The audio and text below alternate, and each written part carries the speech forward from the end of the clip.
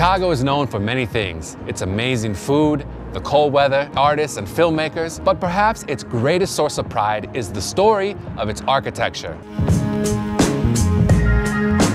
What's good, YouTube? It's LUISGUSTO. Welcome back to my channel. Today we're going to be talking about the oldest surviving buildings in downtown Chicago. Make sure to finesse that like button and subscribe for more Chicago travel and lifestyle. When discussing the grandeur of Chicago architecture, of course, you must begin with the iconic skyline, the Sears Tower, the John Hancock Center, and the Board of Trade building. Taking a stroll downtown is any architecture lover's dream. You see so many styles, from Gothic Revival and Neoclassical to contemporary and mid-century modern. In late 2019, I directed a short film about Chicago school architecture, focusing on some of the oldest office buildings in the Loop, mainly from the late 1880s and 90s. These buildings are important not just because of their age, but because they ushered in the era of Chicago as an architectural mecca. But are there buildings even older than that? Well, the answer is an emphatic yes, which is why we're filming this. And visiting these buildings allows us to travel back in time to imagine what Chicago looked like both pre and post-fire. These landmarks are direct links to the origins of Chicago's architectural greatness. So who designed them?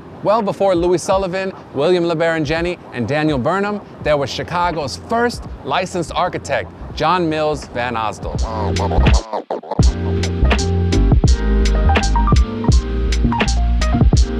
John Mills Van Osdel was born in 1811 in Baltimore and as a youth worked as a carpenter. In 1836, he moved to New York and met politician William B. Ogden, who would soon move to Chicago and become the city's very first mayor. Ogden invited his friend to join him in Chicago and design his house. Van Osdel accepted, but returned to New York for a few years before coming back to Chicago for good in 1845 when he opened the city's very first architectural firm. Believe it or not, before Van Osdel opened up shop, most people saw no need for architects.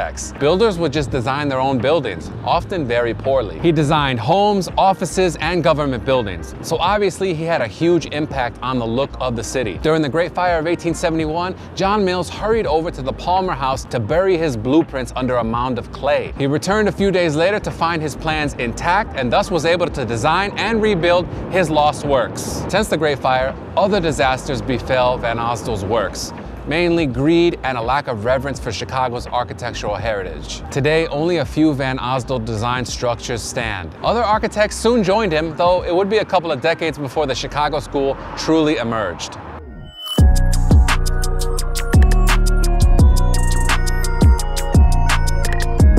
So now that we know about Chicago's very first architect, what did the architecture of that era look like? Well, to put it simply, Victorian, more specifically, Italianate. There were many different architects working in the same style, so not all Italianate architecture looks the same, but they do share some characteristics like flat roofs, symmetrical designs, and beautifully intricate cornices. These buildings are the oldest survivors here in the Loop, and they were built during a time when this part of town was a wholesale district. Some of the original tenants include a tannery and leather dealer, iron and woodworking machinery manufacturer, and a corner saloon. They were built between 1872 and 75. At the time of its completion, the Washington Block was one of the tallest buildings in Chicago. Its foundation was a marvel of engineering and helped to advance the evolution of the skyscraper. This style of building was only popular for a short amount of time because advancements in engineering allowed for bigger steel frame buildings to be built in the Loop. Keep in mind that land values in this neighborhood were soaring, so the higher you could build, the more money you could make.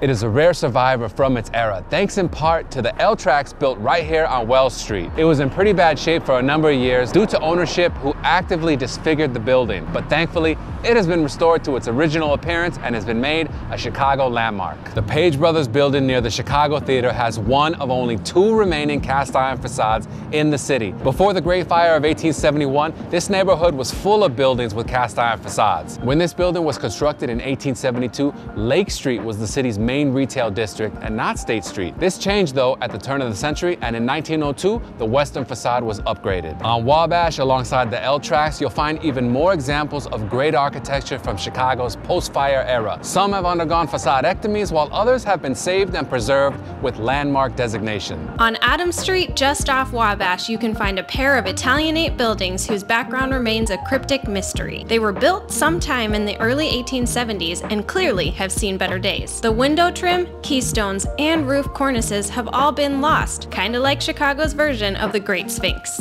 1 block west, you'll discover the only other surviving edifice with a cast iron facade, the Palmer Building, constructed in 1872. The Delaware Building, originally known as the Bryant Block, is my personal favorite of the landmark post-fire era office buildings in the Loop. As you can see, it's badly in need of some TLC. Hopefully the city could step in at some point soon to accelerate that process. It's notable for being a Chicago landmark and on the National Register of Historic Places. In 1874, when it was completed, it was only 5 stories, but in '89, 2 more floors were added.